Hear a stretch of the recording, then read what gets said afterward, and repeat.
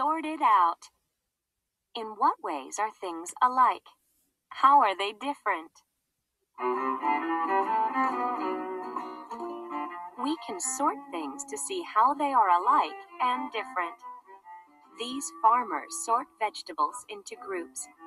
Each vegetable goes in a different group. There are carrots, tomatoes, and onions. These boys sort materials that can be recycled. They put glass in the green bin, plastic in the blue bin, and metal in the white bin.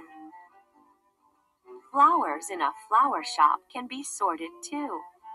These flowers are sorted by color: pink, white, red, and yellow. What things can you sort to see how they are alike and different?